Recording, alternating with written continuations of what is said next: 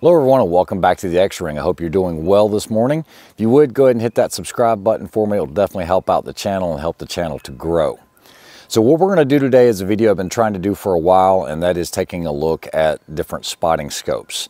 If you're into long-range shooting or ELR 22 or anything like that, you are going to want to have a spotting scope with some type of mill reticle.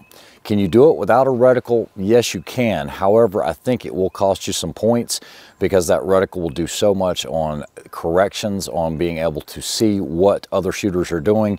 You guys know that I run the SIG, the binos, the laser range finding binos, and while they're great, they're a 10 power. Even if you go up to a 15 power, oftentimes it's not enough to see the exact point of impact from other competitors, and all of that information that you gather will help you gain points, especially when it comes to win calls. So what we're doing is we're standing here at this overlook. There's a house down there about 3,000 plus yards away, and we're gonna take a look at a couple of different offerings. Everything from a Bushnell Legend Tactical at the $600 price point, all the way on up to a Vortex Razor 85mm HD that's gonna be running somewhere about $2,500 by the time you get the eyepiece and stuff. We're also going to check out the Leupold Mark IV as well as the Burris Signature HD. So stick around.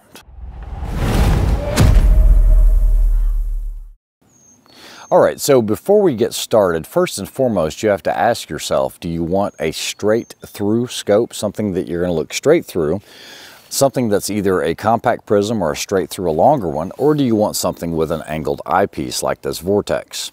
They all have their pros and cons and their advantages and disadvantages to both, so we're gonna answer those questions first before we start looking into them. So first up is going to be the Legend Tactical. This spotting scope right here has been around with me for a long time. I've actually had about 4 of these. The very first time I was introduced to this spotting scope, I was actually shooting a DMR match and had some group guys on the squad with me, and they had a bunch of these.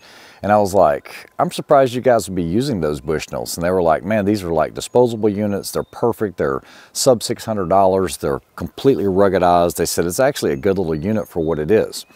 And I would agree with them. While it's not going to be these other units that we're going to be looking at with regards to clarity of the glass, it will do everything you need it to do, and it does have a mill reticle in here. The power range on this is going to be 15 to 45, which I think is about perfect for a spotting scope. And one of the reasons is you definitely want to have a low enough power magnification so you still have a great field of view. While some of these other bigger spotting scopes start at about 27 power or so, you've really cut down on your field of view, especially when you're looking at targets. Now you can't see entire arrays unless you can dial down low enough. What I like about this Bushnell is it's completely up armored. This is all rubberized, and you have 3 picker rails. You have one on the top, left, and right side. Mount on the bottom, and then you have your power ring here. And then coming up, you have your focus, your regular focus. And then coming up again, you actually have your reticle focus, which is a huge thing for me. And so for those that wear corrective lenses, or in my case, I actually have 2010 in this eye and 2015 in this eye. So if I use someone else's spotting scope, or if I use someone else's rifle scope, I do have to adjust it because of my vision being different. The reticle focus is important, and we'll touch on that in a little bit. You also have the standoff piece for the eye cup in case you do wear glasses or something, where it does have the cushion. This is all rubberized, and guys, this has been, for lack of a better word, this one's been like hell and back. This actually took a dump off of the Razor here on a tripod at the last long-range class that I taught, and it was about 35 miles an hour, and this thing went bouncing down the road. Still works perfectly and had no damage to it. But of course you can expect it's going to have a little less clarity at distance, which you'll see here in just a minute.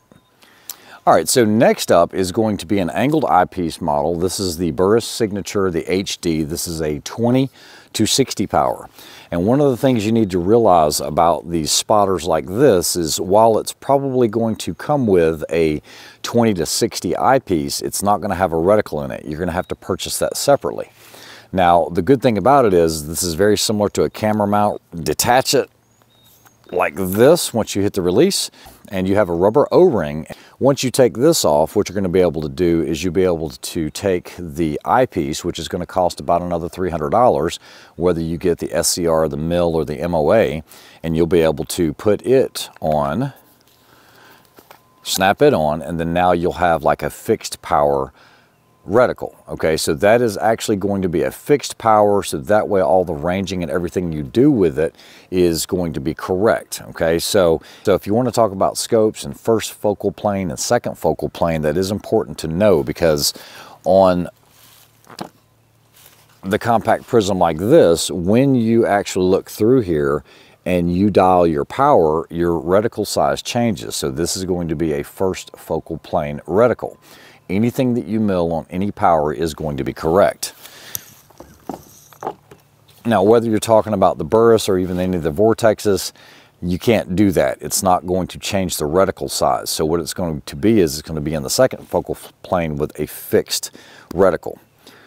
So as far as the Burris you can get, street price is going to be somewhere around $1,400 or so. I've seen it for about $1,300, and that's with the 20 power eyepiece. What's nice about this, it does have knockouts here on the side so that you can actually mount a Burris fast fire, because if you've never used an angled spotting scope, an angled eyepiece sometimes is a little harder to get on target. So that gives you a quick way to be able to acquire it quickly using the red dot, and then you're pretty much on it. The other thing is you actually have here, you have a rough focus and a fine focus, which makes that really nice.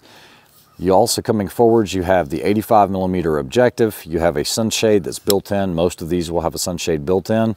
And then you have the ring here itself, which this will allow you to, once you loosen the screw, this will allow you to rotate it. And they usually put detents in here for 45 degrees, 90 degrees, and then you can even run it almost all the way down to the bottom. So this is a rubberized unit as well in the areas of tan. Everything else is going to be that aluminum, and it's a good quality build for a good price point. All right, next up, the one that needs no introduction is going to be the Leupold, the Mark IV. This model right here is actually the 12-40 with a 60mm objective.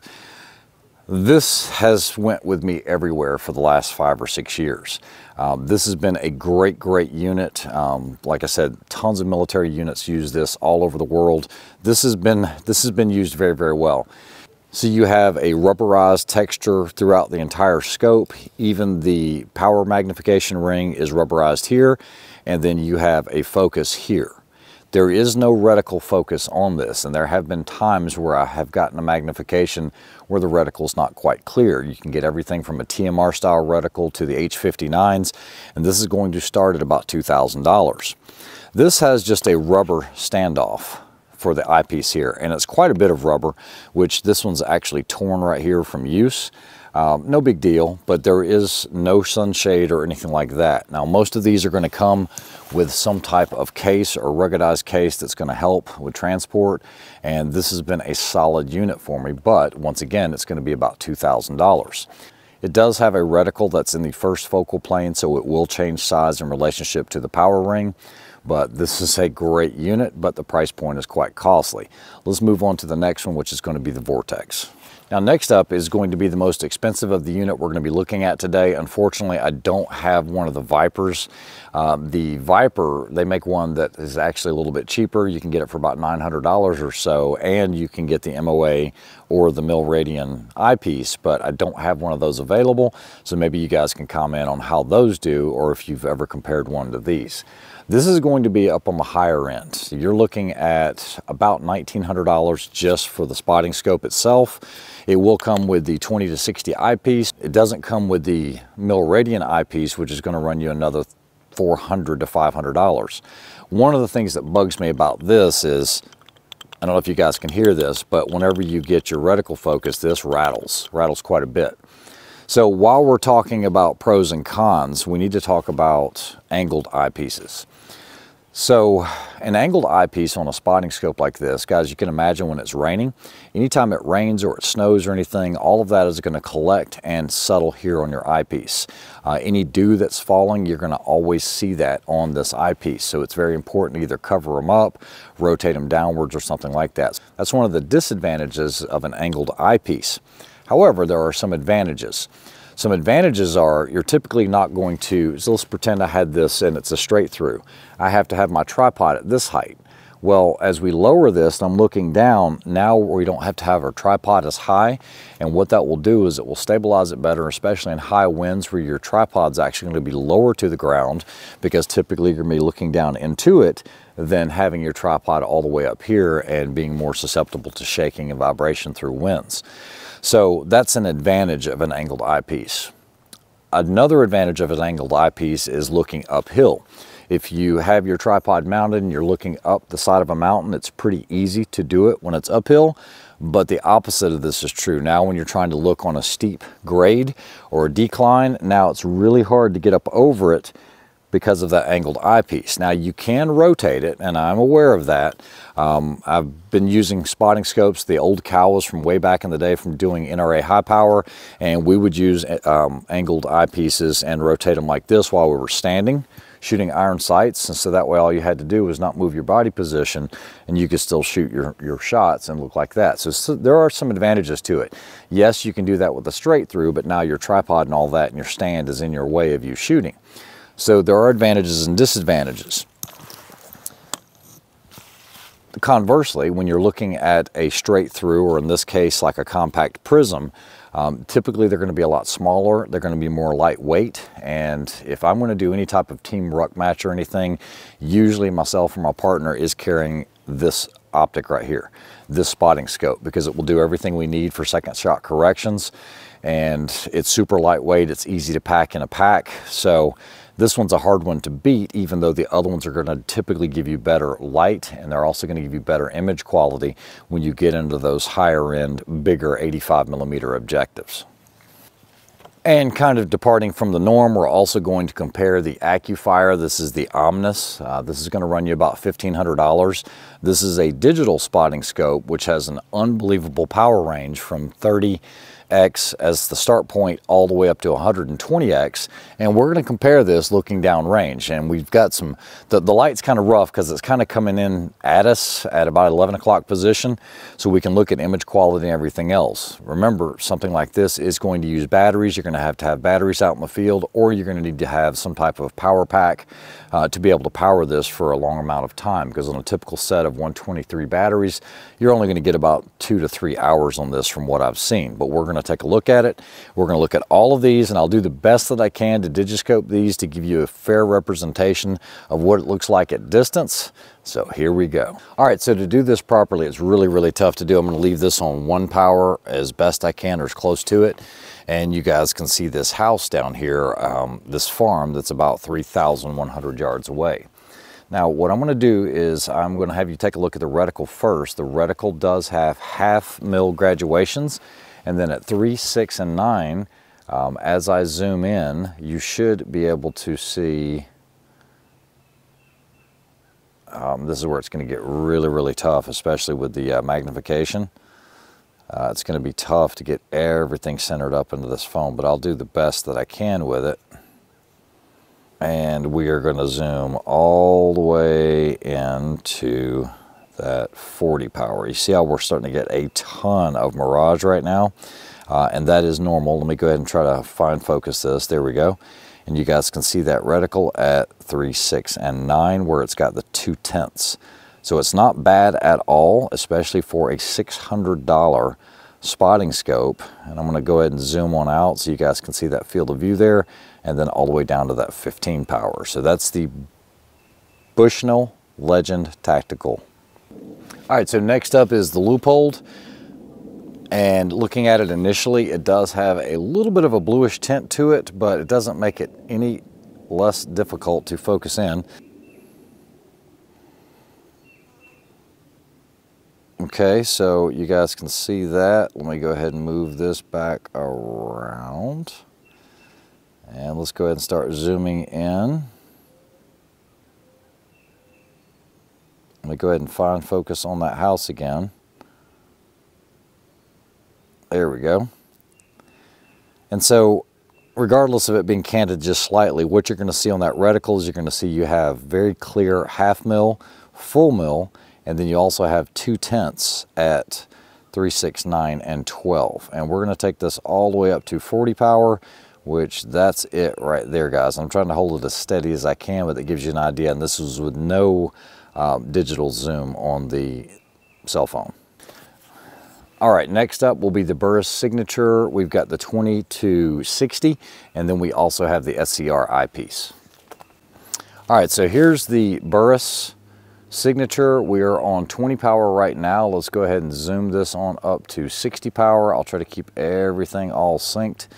And automatically, you're gonna already see a huge difference in light gathering.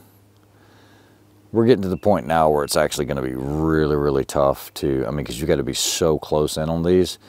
But this is going to be all the way out to 60 power, which you guys are not going to be that concerned with. I'm trying to hold just enough tension, and then let me try to see if I can get a better focus here. It's about as good as we're going to get. You can see that truck moving off to the left. Remember, guys, this is 3,000 yards away, 3,100 actually. So let's go ahead and put the reticle on there and see what that looks like. All right, so I've put the Burris, the SCR mill reticle on here, and I'm trying to do this as best I can and do this in a way that is not changing the light for any of the 4 units or the 5 units. But what I like about the SCR mill reticle is the same thing you're going to see in your Burris optic. So that SCR, you're going to see 2/10 hold along your horizontal line, and then you actually have 10th holds. So if you're trying to do fine milling, between 5 and 7, you'll see at 9 o'clock and at 3 o'clock, you're going to see those 1/10 holds. So that's it, and it is a fixed 25 power, I believe, fixed 20 power. But you can see how clear it is, and that's pretty much what you're going to use most of the time, being able to range and call your hits. We'll go ahead and put the sunshade out and see if that makes a difference. It really doesn't make any difference at this angle here, but you guys can see exactly what I'm seeing here on that house. All right, next up is the Vortex, and I'm gonna try to get this image in here as best I can. It does have a very good, clean image. I am gonna give it that. You're also gonna notice the purple hue, or the blue hue. This is the 20 to 60, I think it is. I'm gonna try to turn this power ring without affecting the image by bouncing it around too much. We're gonna surely start losing our eye box. There we go. And you guys can see how clear that is. I am definitely impressed with the Vortex, but it's also the most expensive out of the group, okay? As far as one of the things that I really dislike about the Vortex, guys, is the fact that there is no lockering for this eyepiece. So as you see that, I'm just trying to move the power down and my eyepiece just came out. There's no lockering for this. So I wish they would have incorporated a lock collar for this. It's not that big of a deal. You can just hold it if you want, but it's something you need to be aware of. It does have a standoff as well. Let's go ahead and put the reticle eyepiece in there. All right, so with the eyepiece in there, you can actually see everything very clearly. You can notice that on the reticle, you have very fine adjustments there. I can't really, I'm gonna zoom in on this only once so you guys can see that reticle. You can see the mill holds there, and it's done every 2/10. So it has that, and it has a really long eye relief. So it's actually really, really good because you don't have to get in so close to it. But I wanted you guys to see the image quality in all of these. I was able to do this in the course of about 15 minutes, so the light didn't really change between the units.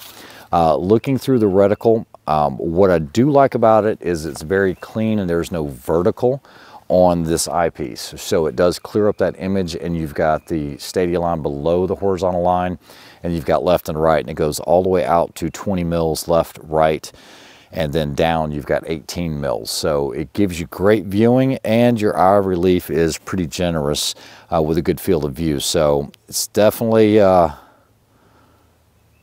pretty good here, but I do like that reticle layout. All right, so the last one we're going to take a look at is the one by the AccuFire. And what I'm going to do is it's got one touch, it's got single touch control here. You can just press on it and I can adjust the brightness, I mean everything on this. So let me go ahead and turn this brightness up. And to be fair, we are starting to get some haze out here now. but I am going to use the, the camera here to show you what we're looking at. And for surveillance, I don't think you could beat this thing. All right, and you have a bunch of different images you can choose from. I'm having to do this one a little differently, but guys, that is the lowest power zoom. This is 30. So as we zoom in, I mean, you guys are going to see this thing is crazy with the image stabilization. And which you can see, we're only at 64 power right now, 70 power. That's 120 power right there. And of course I did forget to bring the sunshade for it, so we're getting a reflection off of the back. But yeah, you could actually see everything that's going on down there. And you can choose different reticles as well. I think that's a better representation of what you're going to see. I was trying to get all the light out of here because of the sunshade, but you guys can see that. Look at that. That's incredible. Almost to the point where it's unusable there. All right, so it is so tough to be able to give you these evaluations. Number one, getting all these products and showing you a good representation of what they actually look like. But one thing I am certain of is all of these have a ton of experience, okay? So this one I actually bought in 2017, the Leupold. I've had zero issues with it. It is expensive, it's $2,000, but you're all in. You don't buy any extra eyepieces or anything else. You can choose the TMR reticle or even the H59 reticle for a little upcharge there. They do a grid system, and we already know it's battle proven and it works. This is what you'll find on me 90% of the time because it's small, it's compact. If I'm doing any type of team match or ruck match, it works well, and it has a great field of view, having that lower range of power, because typically you're not going to be going up that high anyway, because as you see, you get a lot of mirage. So this is probably going to be my pick for everything that I do, but your needs might vary.